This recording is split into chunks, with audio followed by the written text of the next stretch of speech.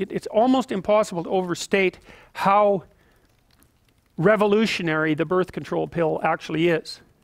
You know, people like to think that the political rights that women have attained have been a consequence of a political struggle, but I don't buy that for a second. I don't think that's true even in the least. I think that what happened was that we underwent a biological revolution in the 1950s, late 1950s, with the emergence of the birth control pill, and that for the first time in human history gave women pretty reliable control over their reproductive function, and that really transformed them into entirely different biological beings in many, many ways. Like, here's an example, a subtle example. So, you know, if you track women through their ovulation cycle and you show them a picture of a man, the same man, and you do nothing but vary his jaw width, when they're ovulating, the guy with the wider jaw is more attractive, and when they're not ovulating, the farthest away from that, the guy with the thinner jaw is more attractive, and that's associated with testosterone levels. And so women who are fertile like more masculine men, and basically if you're on the pill, then you're never in that ovulation phase.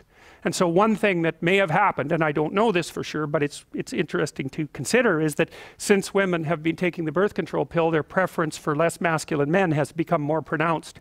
And that could easily be one of the things that's fueling at least some of the tension that's existed and exists now politically between men and women. But the point is that you just cannot ignore the massive consequences of a biological revolution like that, and to make any other factor causal when you're trying to understand the political movements, especially in the last, say, 40 years, you're putting the cart before the horse. Now, it's reasonable to point out that the pill wouldn't have been accepted as a technology if certain political changes with regards to the emancipation of women hadn't already been in place, right? No one would have even been allowed to do something like investigate contraception. So you can't separate the biological from the political entirely, but it's still very useful to organizing your thinking to realize just how profound a revolution that was. But now back in the Victorian times, see, there's another thing about sexuality.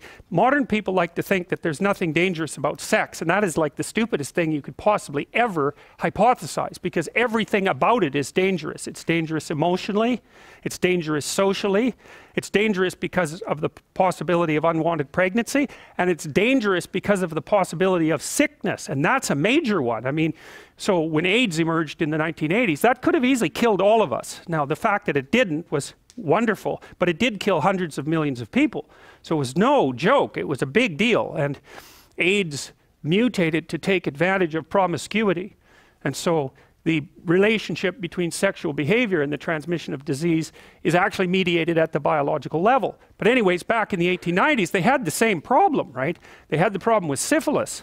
And syphilis is one nasty disease. It can mimic almost any other disease, and it's devastating to your nervous system, and you can pass it on to your children. And so part of the reason that sexuality was heavily repressed in the Victorian period was not only because of the possibility of unwanted pregnancy, the relative poverty of people.